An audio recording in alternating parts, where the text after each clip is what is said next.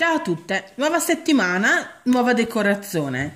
Come vi avevo detto sia nel video anticipazioni che comunque nei vari inserti che avete già visto questa settimana, anche la decorazione della settimana dell'agenda avrà il tema delle farfalle.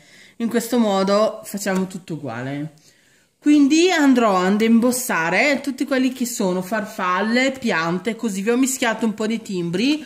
Utilizzerò questa linea che sono da AliExpress con le farfalle e diversi altri insetti e timbrano veramente molto bene, sono molto carini. Qualora decidessi di aggiungere all'ultimo delle farfalline più piccole, utilizzo questo set qua della fatta, che comunque mi permette di avere anche delle farfalle di misura minore. E poi vado a utilizzare due set che sono dentro in questi stampi qua della Gorgeous, e per l'esattezza io vado ad utilizzare questo che lo vado a mettere in alto come se fosse una pianta che si è andata poi a mettere sopra un traliccio o qualcosa, e questa parte di timbro che andrò a fare due timbrate, faccio la base e creo un prato. Quindi iniziamo passando il panno.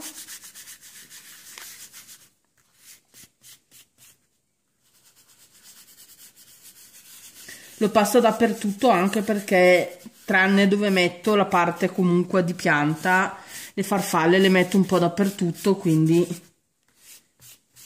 passiamo anche questo e siamo a posto.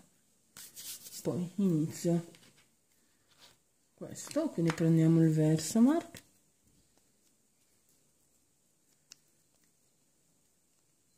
Adesso mi dovrebbe arrivare un ordine con altre 10 polveri, sperando che arrivi, perché è un sito un po' lungo. Perché comunque tu quando metti gli articoli nel carrello, loro te li fanno mettere tranquillamente, non sono prodotti non disponibili. E dopo devi aspettare che arrivi la loro mail che ti dicono se hanno tutto, oppure alcune cose le devono ritirare da uno dei loro magazzini e quindi devi aspettare.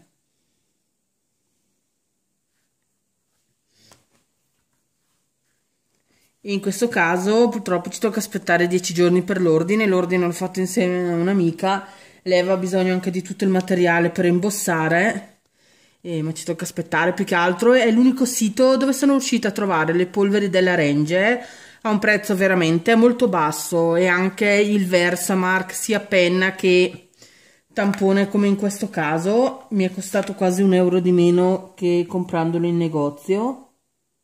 E anche l'embosser che lei aveva bisogno ci è comunque costato tutto poco. Il problema è che è un sito un po' lungo. Comunque quando arriverà il nostro ordine magari vi recensisco il sito, perché come prezzi ne vale veramente la pena, perché sono molto bassi e molto competitivi, soprattutto per le polveri di questo tipo che contengono veramente tanta polvere. Oltretutto anche perché è uno dei pochi siti che perlomeno aveva un po' di colori.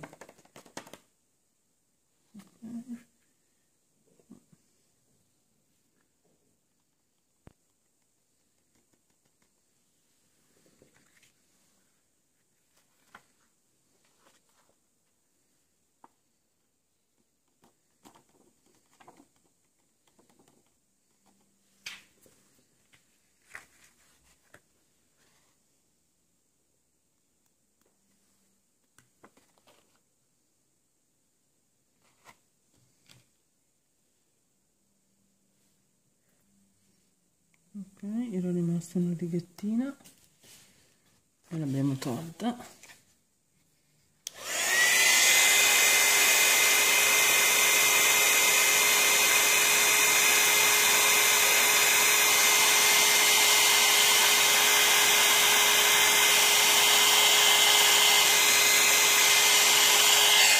Ok, e questo è fatto.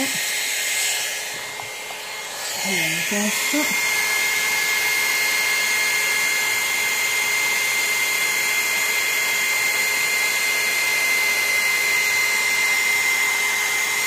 Ok, il verde, come vedete, è uscito bene.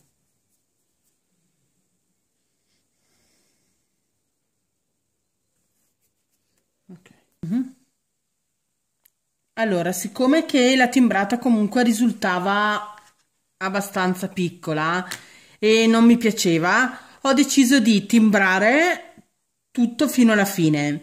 E dato che ormai ero partita facendola rialzata, perché sotto comunque avevo deciso di mettergli un washi slim, ma non mi piaceva, ho deciso semplicemente tamponando col Versamark la parte bianca di andare ad aggiungere ancora un po' di polvere. Adesso le imbossiamo assieme e mi sembra che il risultato sia molto migliore.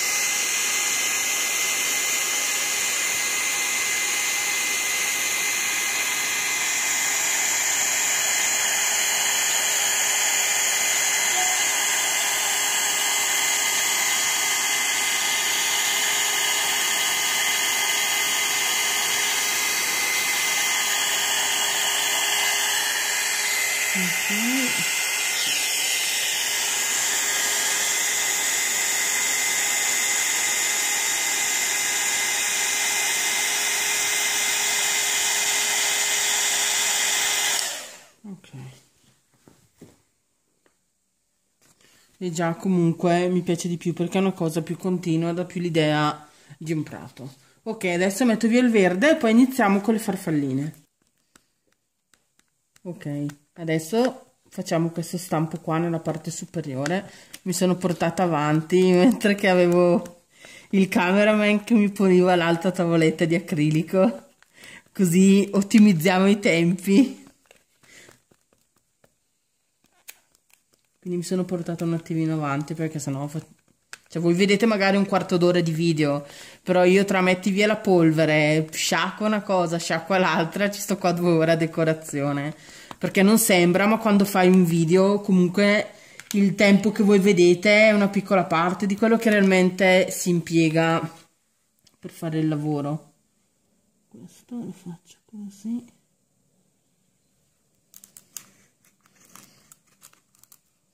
Perché veramente tra girarlo, che comunque dopo tira fuori tutto, metti via tutto, pulisci, perché comunque man mano per ogni polvere bisogna comunque pulire tutto. Editarli, vi assicuro che delle volte voi vedete video magari di 8 minuti, che io ci ho lavorato un giorno perché fai questo, fai quello, prepara tagliato, tipo quelli delle farfalle. Tutte le cose che avete visto, i video sulle farfalle, io mi sono preparata un giorno per preparare tutte le varie cose già tagliate e tutto. E fai comunque tutto al computer, modifica i file. Ok. Togliamo questa sbavatura qua.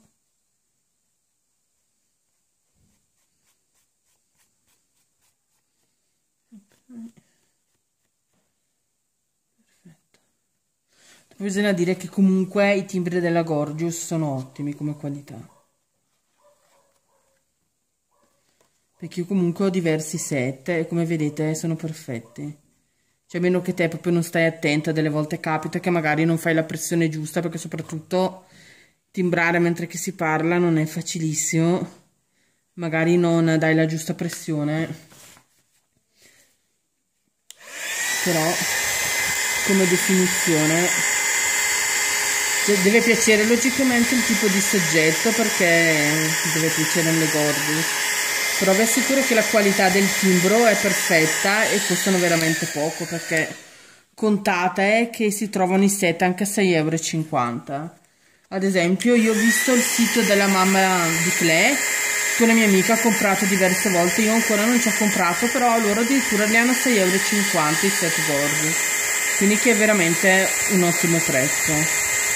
E con 6,50 € comunque avete diversi pezzi che vanno dai 2 per quelli giganteschi fino a 7 come questo qua della linea Urban, che sono 8 pezzi, addirittura un set è da 12 perché ha dentro tante formine piccoline, quindi comunque avete tanti, veramente tanti timbri, come vedete è molto grazioso. E adesso mettiamo un po' qua e là, metto via la polvere ovviamente il rame e metto un po' di farfalline sparsi. Ok, iniziamo con una farfalla. Ho scelto una grande perché la vado a mettere nello spazio note che comunque io non uso, quindi lì mi posso sbizzarrire un po' nella decorazione.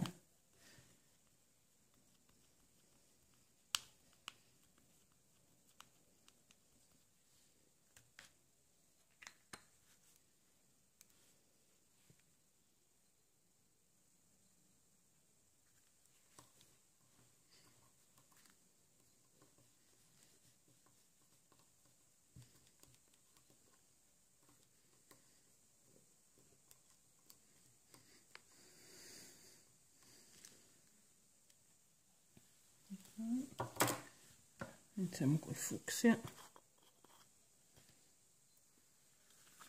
dato che è il colore principale che vedrete, che avete visto sugli inserti.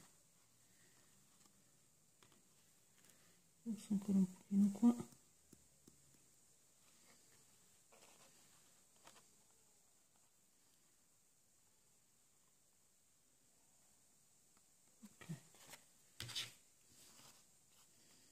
Mi sa che il discorso del panno è da passare proprio prima di ogni timbrata, perché probabilmente nel momento in cui vado a usare l'embosser li fono sopra la polvere e va via, perché ho visto che questo qua è rimasto già più sporco di timbrata.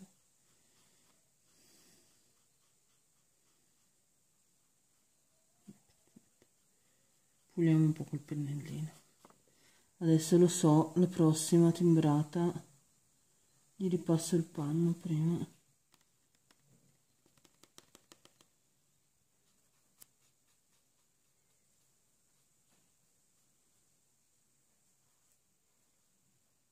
Neanche perché non è che vi trovate le cioè trovate le indicazioni sopra.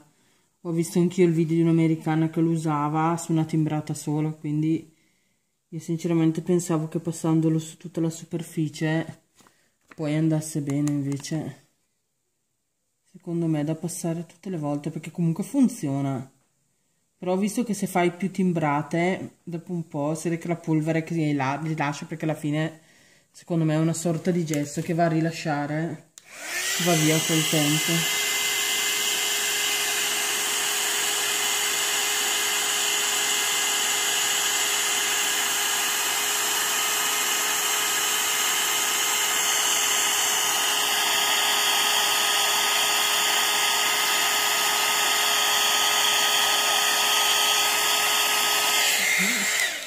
Come vedete, come timbri sono veramente molto carini questi qua. Ok, adesso facciamo ancora una timbrata fucsia, però cambio lo stampo, ne faccio una più piccola, metto questa qua.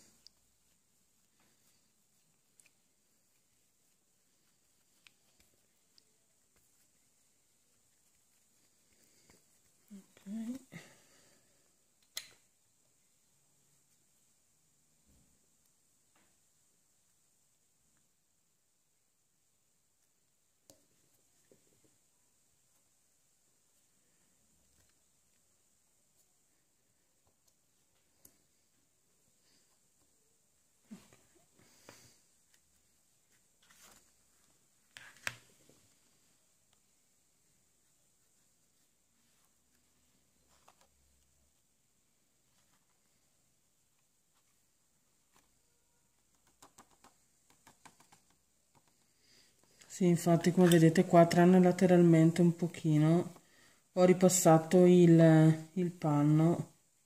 Dopo vi dico che di per sé questo colore qua è rognoso proprio, è il fucsia, proprio il magenta in sé, il porpora, sono colori brutti, perché io quando decoravo comunque la ceramica, il mio insegnante lo ripeteva sempre, che la composizione stessa del colore era un po' difficile da lavorare, e io ho notato proprio che una delle polveri più brutte da lavorare, oltre a quella glitter, perché tutte le altre non danno problemi, è proprio questa magenta, e secondo me deve essere per lo stesso discorso.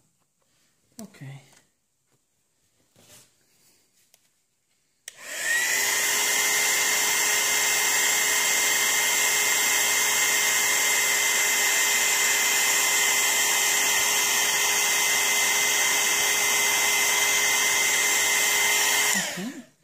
Perfetto, e la parte col fucsia è finita, adesso metto via la polvere. Ok, facciamo la stessa farfalla, ma la facciamo viola.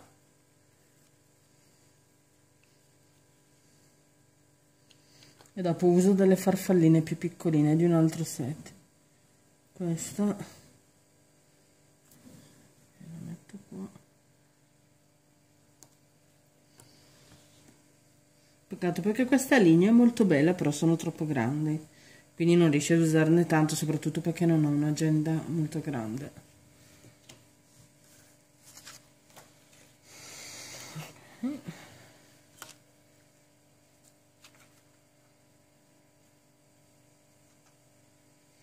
Poi dopo, quando arriveranno le polveri nuove, ho preso dei colori veramente molto carini, anche il rosa anticato ho trovato.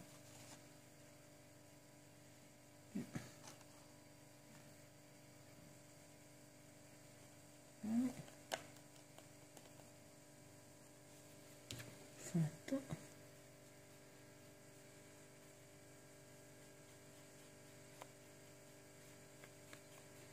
Ok.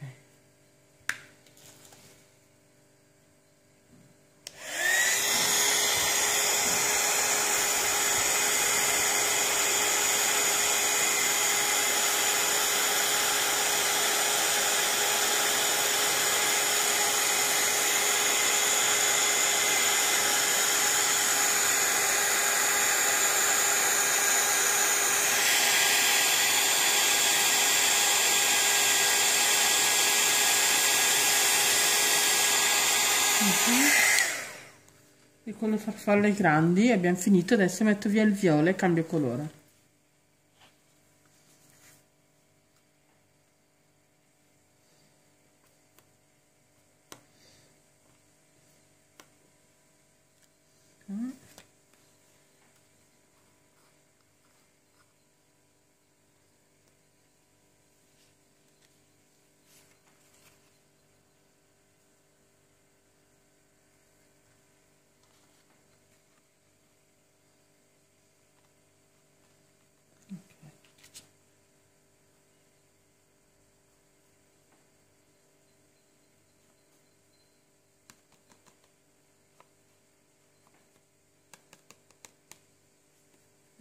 L'imbosso dopo, perché la voglio fare anche dello stesso colore di qua.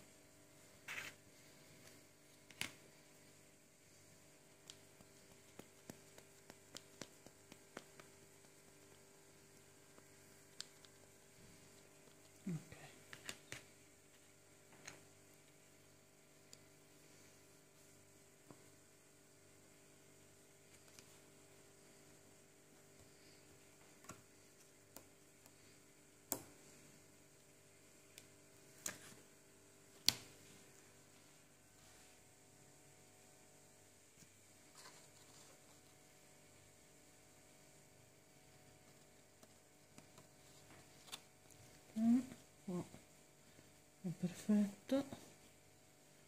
Togliamo nel caso non sia rimasto incastrato. Aspettate, faccio così, se non mi stiono tutte le volte.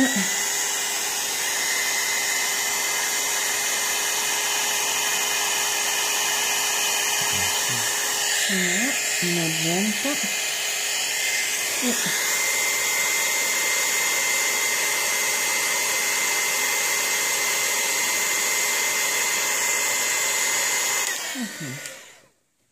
E comunque bisogna dire che questa è una polvere della Lidl. Adesso la sto aspettando anche della Ranger nel famoso pacco, perché ho ricomprato un altro tipo di oro sperando di beccare una gradazione di oro che mi piace.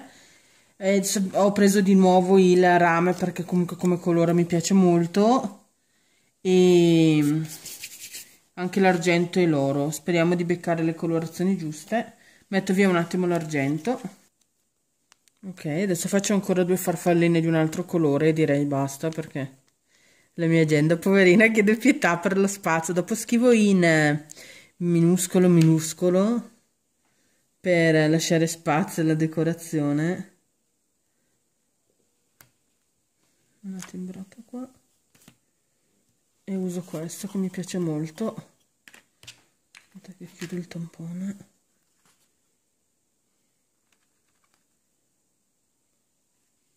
Che questo sembra nero ma in realtà ha dentro le pagliuzze dorate, ed è lo stesso tipo, l'ho preso rosa.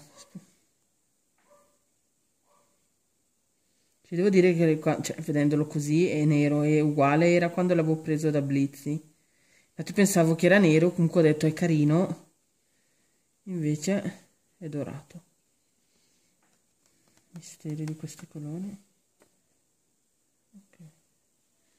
Adesso qua però ne faccio ancora una e la faccio sempre azzurra, mi piace. Non posso farci niente, vivo di colori, io il bianco non lo sopporto. Addirittura all'inizio avevo deciso di voglio provare un giorno. Volevo fare tutto lo sfondo con i gessetti. Un giorno magari lo faremo.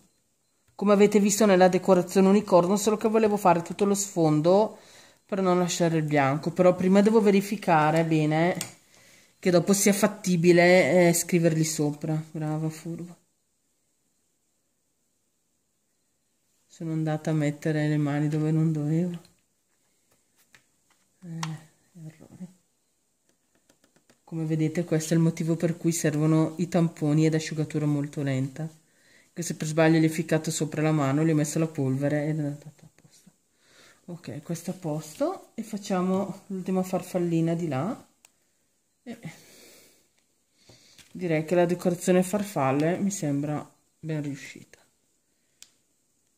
Perché con gli acquarelli uscirebbe benissimo, il problema è che la carta non mi si ondulerebbe tutta, perché comunque non è una carta per acquarello. Ho visto anche il cartoncino che comunque un qualche minimo di problema me l'ha dato. Leggero, ma comunque lo ha dato.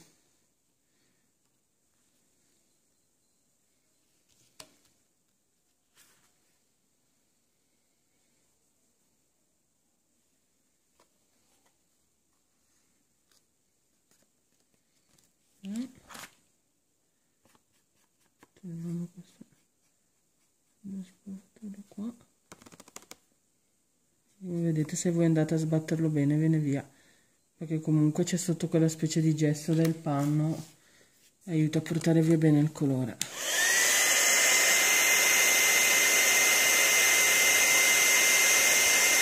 Ok, adesso vedete che quello che era nero è diventato dorato.